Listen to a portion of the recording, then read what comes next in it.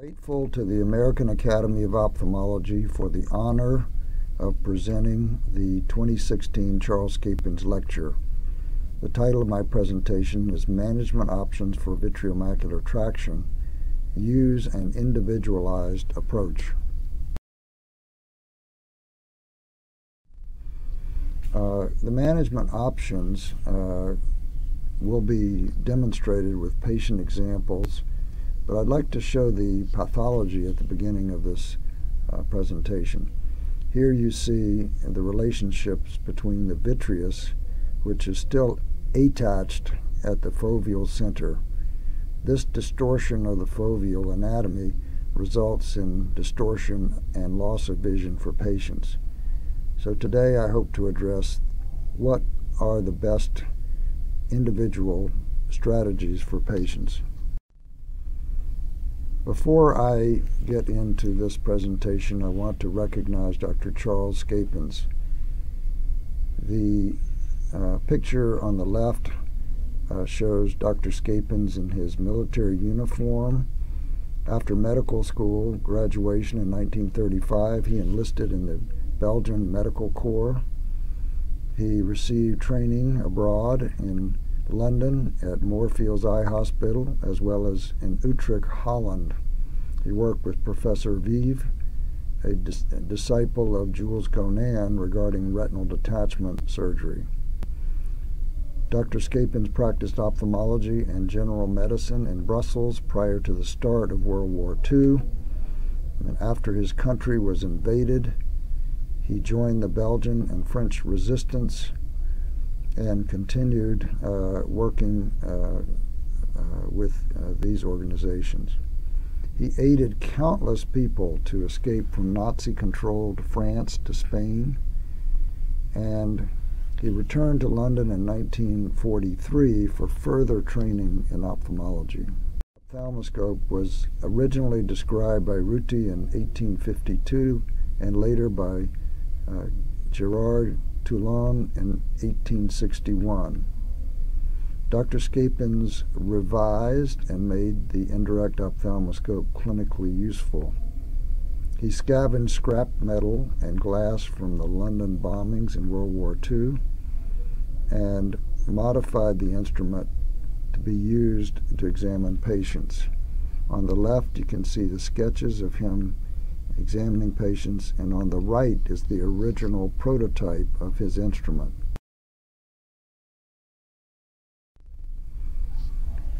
The instrument underwent revisions, and in 1946 Dr. Schepens presented a paper on the indirect ophthalmoscope at the American Academy of Ophthalmology in Chicago. He moved to the United States in 1947 and became a research fellow in Boston at the Howe Laboratory of Mass Eye and Ear Infirmary. On the right you see the modern indirect ophthalmoscope, and Dr. Schepens has the original on his left. So let me describe some of his accomplishments. One slide is not enough to describe all of these. He started the first Retina Fellowship. He founded the Schepens Eye Research Institute in 1950. He used encircling scleral buckles in 1953. He founded the Retina Society in 1963. He was voted one of the 10 most influential ophthalmologists of the 20th century in 1999. He received the American Academy of Ophthalmology Laureate Award in 2003 and the French Legion of Honor Award for his heroics in World War II in 2006. And perhaps most importantly, he trained hundreds of retinal surgeons worldwide, and trainees of these original fellows have now occupied major positions in ophthalmology. At the Retina Society in 1994, Dr. Schepens was given the Founders Award, and it was my great privilege, along with Felix Sabates, to present this award to Dr. Schepens.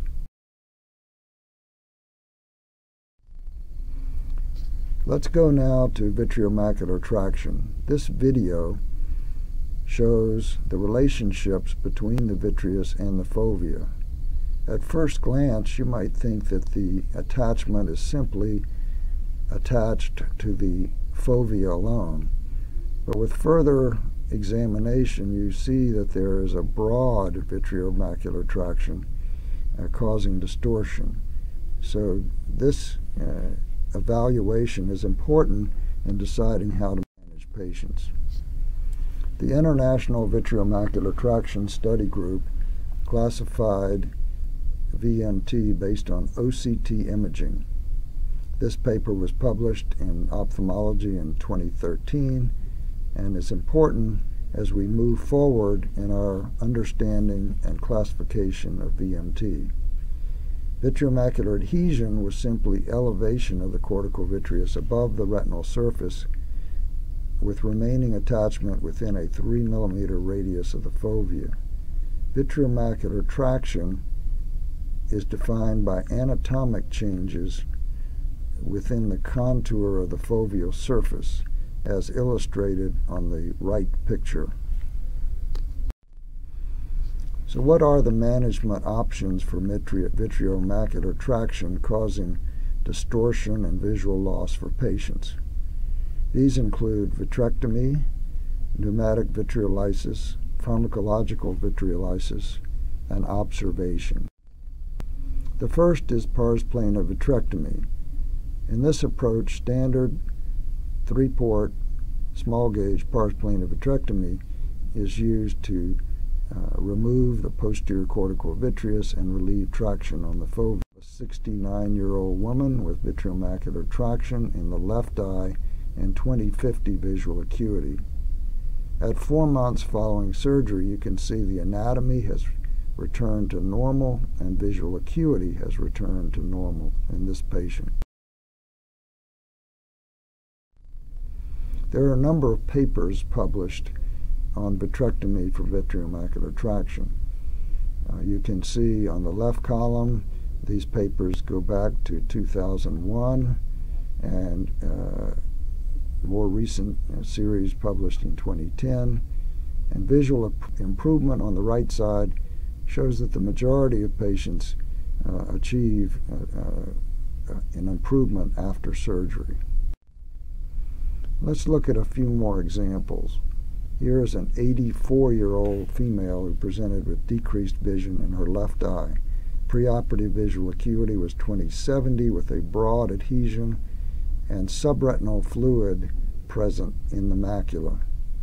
At 3 months following surgery and relief of the traction, visual acuity returns to 20/20, although there is still some distortion and abnormality of the ellipsoid zone. This is an 81-year-old female who presented with decreased vision in the left eye. Preoperative visual acuity was 2400 because of prominent vitreomacular traction, cystic change in the macula, and subretinal fluid. At post-op day 14, vision had improved to 2300 after relief of traction, but it took a year for marked resolution of subretinal fluid. Here we see at month 11, vision improved to 2100, but there's still some small amount of subretinal fluid remaining. This patient is illustrated here with 18-month follow-up, vision improved, and the subretinal fluid has resolved. What about outcomes with vitrectomy for vitreomacular traction from Bascom-Palmer? We reported a series of 41 patients in 2015. 56% of eyes improved by 1 or more lines, and the traction was released in all cases. However, there were complications. 4 patients, or 9.8%, developed a macular hole, and 3 of the 4 underwent additional surgery with successful closure of the macular hole. The second option for management of vitreomacular traction is pneumatic vitreolysis. This involves injection of a gas bubble which expands and causes release of the vitreomacular adhesion.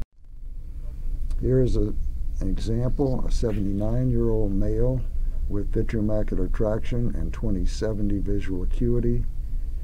In the middle photographs you see 1 week following or 2 weeks following injection of gas. There's still a bubble above, but the traction has been relieved, and by month 3 visual acuity has improved to 20/30 in this patient.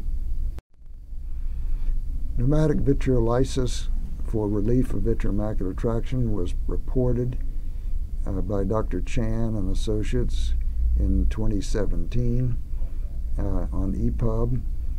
This retrospective review of 49 patients, a single injection of intravitreal C3F8 gas was utilized. 35 of the patients had vitreomacular traction only, and 15 had a macular hole. Successful release of vitreomacular traction was accomplished in 80% of the vitreomacular traction group and 100% of eyes with stage 2 macular hole.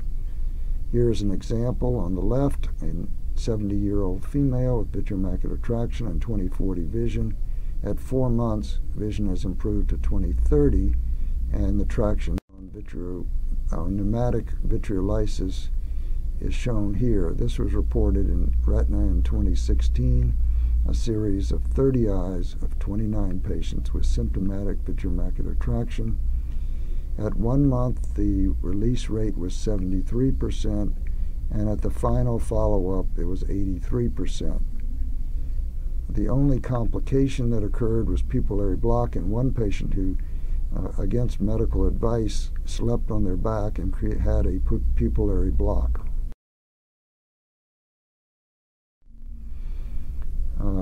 So another report in Retina 2016 reviewed the treatment options for vitreomacular traction, and this was a meta-analysis of 23 articles, and they looked at rates of vitreomacular resolution by day 28. The saline injection group was 9%, the pneumatic vitreolysis group was 84%, and the oculoplasmin group was 26%. So this leads us into the third option for management, and this is enzymatic vitreolysis. And I will primarily discuss oculoplasmin, but there are alternative agents such as anti-VEGF agents and integrin antagonists that have also been reported. In this example, a patient on the left had 20/25 visual acuity with distortion of vision. You can see the focal vitreomacular traction, and at day 14 the traction has improved and released, but there's still cystic change in the macula with subretinal lucency. However, by month 6 the traction has been completely resolved and the anatomy has returned to with 20/63 vision at baseline. At 14 days the traction is relieved, and by 6 months the vision has slightly improved to 20/50 after treatment with oculoplasmin. There are a number of studies that have reported outcomes with oculoplasmin. These include the MIVI Trust study, the ACES study, and the ORBIT study. All of these patients had follow-up in a controlled clinical trial. The details of these studies were presented at the Retina Society in 2016. Overall, there was a combined number of 1,100 subjects with symptomatic VMA enrolled into these 3 programs. Subjects were treated with a single injection of oculoplasmin, 0.125 milligrams, and followed for 6 to 24 months. The endpoints was pharmacologic resolution of VMA at day 28. This slide summarizes the outcomes of these studies. In the MIVI Trust study, there was an increased rate of release in the oculoplasmin group, 26.5% compared to 10% in the placebo group. The OASIS study likewise showed an increased rate of release at 41.7% compared to the sham group at 6.2%.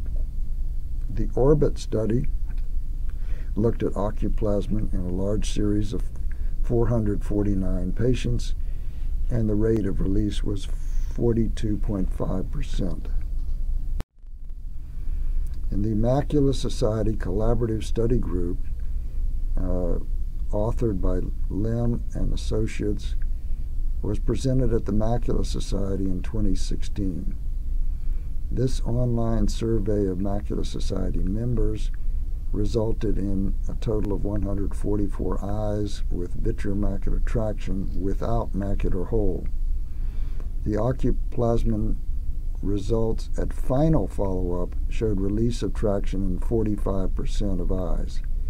However, there were not infrequent but usually transient side effects. Side effects are reviewed on this slide.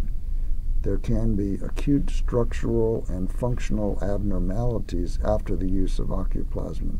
These include acute loss of visual acuity, visual field constriction, attenuated retinal arteries, outer retinal spectral domain OCT lucency, severely reduced ERG, diffuse effect on photoreceptors, but these effects are usually but not always transient.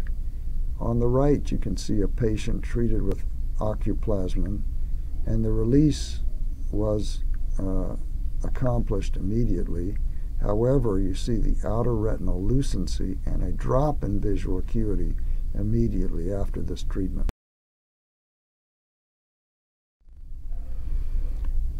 In a combined multi-center study, Jackson and co-authors reported in Retina 2016 predictors of VMA-VMT resolution following oculoplasmin.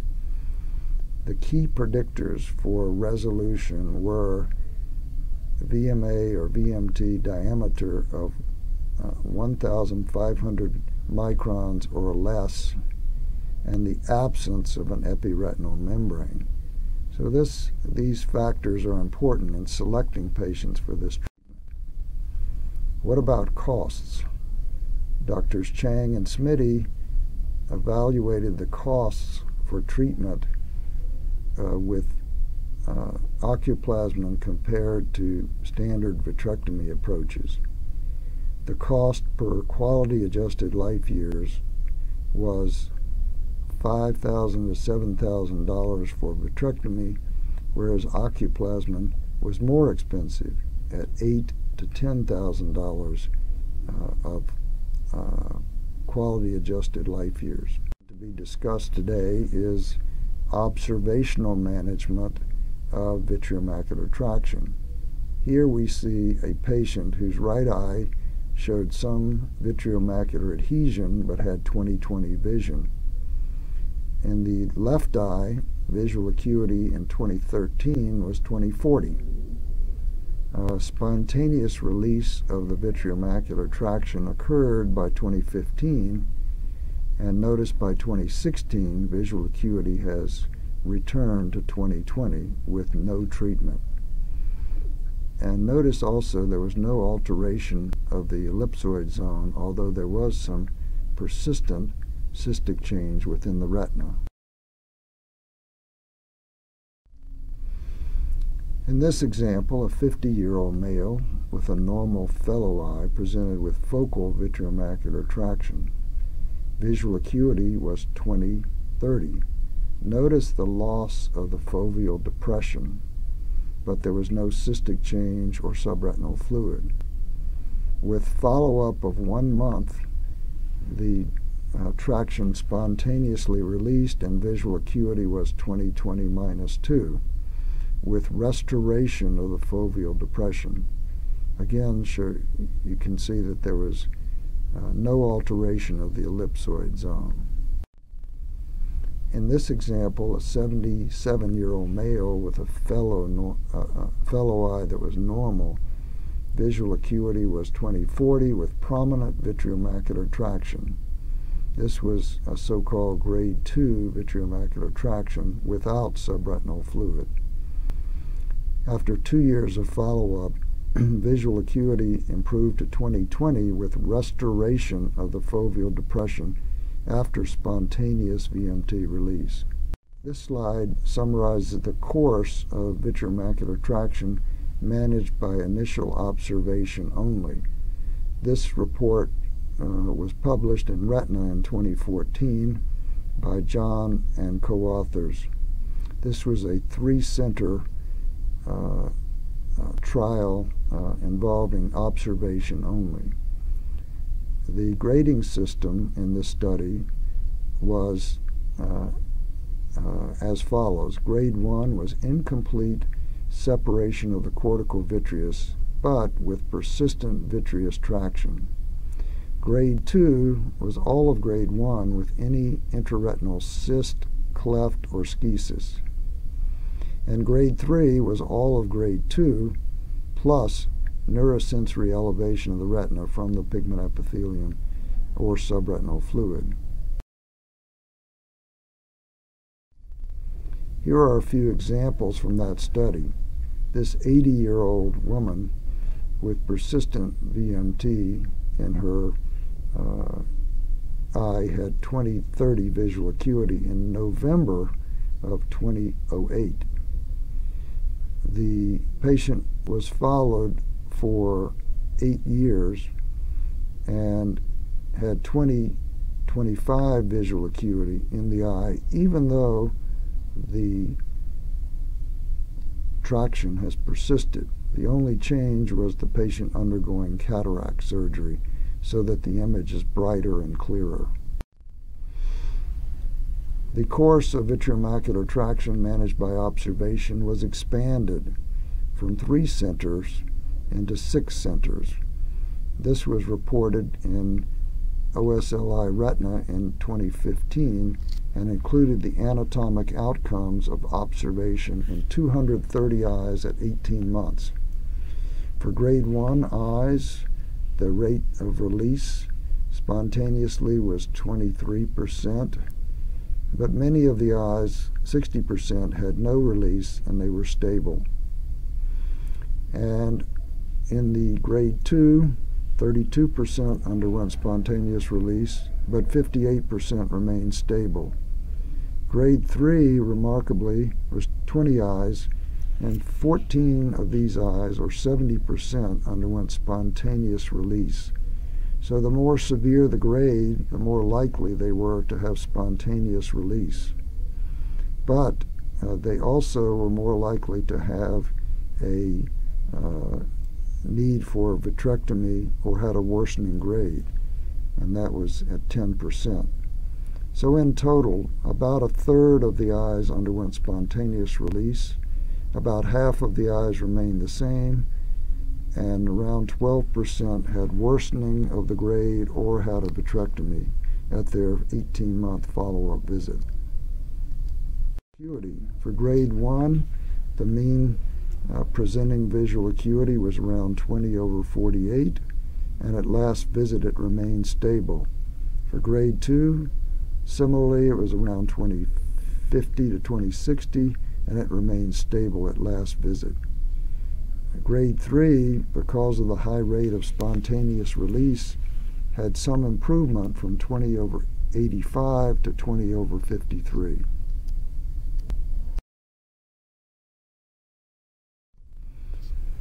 In this study of observational management involving 7 centers, the fellow eyes of patients with macular hole were not included. These were only eyes that did not have macular hole in the other eye. Most eyes underwent observation without treatment, but there were 10 of the eyes, or 4.3%, that ultimately underwent vitrectomy. 6 of the 10 were for the indication of macular hole, and 5 of these 6 were closed with vitrectomy. And 4 of 10 were operated because of worsening symptoms and worsening grade, and those are shown here. Here's an example of a patient who had a macular hole in the right eye, and back in 2012 she had surgery with successful closure of the hole and improvement in vision from 2200 to 2050. The left eye had vitreomacular traction, and this eye was observed, and spontaneous release occurred with restoration of 20/20 visual acuity. So, what do we know about managing vitreomacular traction? It achieves consistent and predictable release of vitreomacular traction, but has a risk of postoperative macular hole, retinal detachment, and cataract progression. Vitrectomy is best used in eyes with epiretinal membrane and broader adhesions. Pneumatic vitreolysis may have the highest non-surgical VMT release rates and has a high cost efficiency, that is utility value, because it only involves a gas bubble injection and no expensive equipment or pharmacotherapy. And this is best used for focal adhesions and the need for some patients to have a non-surgical option. Enzymatic vitreolysis with oculoplasmin has positive clinical trials data, but has significant costs. It has not infrequent but usually transient side effects. This can be best used for focal adhesions and eyes with no epiretinal membranes. Observational management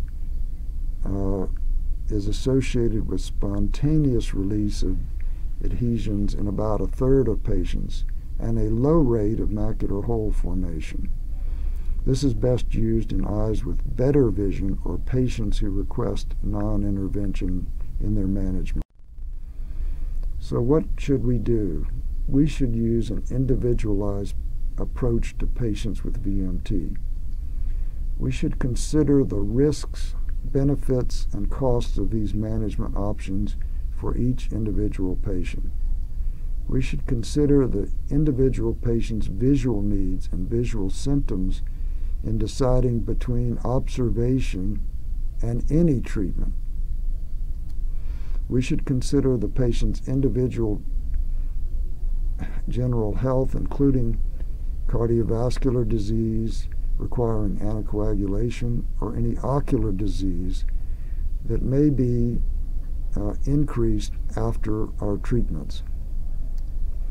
Finally, we should consider the time requirements and imposition on family members to comply with more complex treatment options. I would like to acknowledge and thank the Retina Research Foundation, the Charles Schepens International Society, Dr. Alice McPherson, the AAO Awards Selection Committee for their kindness in selecting me for this lecture. I would also like to recognize my fellow, Dr. Nidhi Batra, for her invaluable assistance in preparing this presentation, and my family here today, Donna, Molly, Parker, and Lily. And most importantly, we recognize the leadership and valuable innovations from Charles Schepens as a surgeon, educator, scientist, leader, and mentor.